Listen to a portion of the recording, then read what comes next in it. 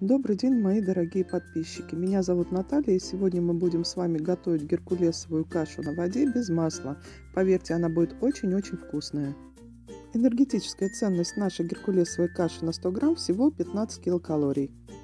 Поставьте видеоролик на паузу для того, чтобы записать себе рецепт.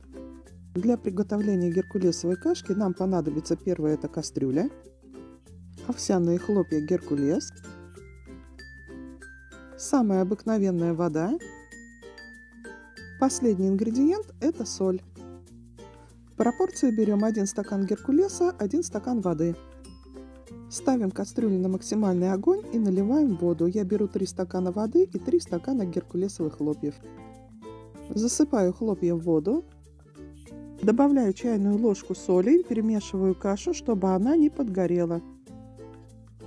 Довожу нашу кашку до кипения, выключаю огонь и оставляю настояться где-то около часа. Затем перемешиваю.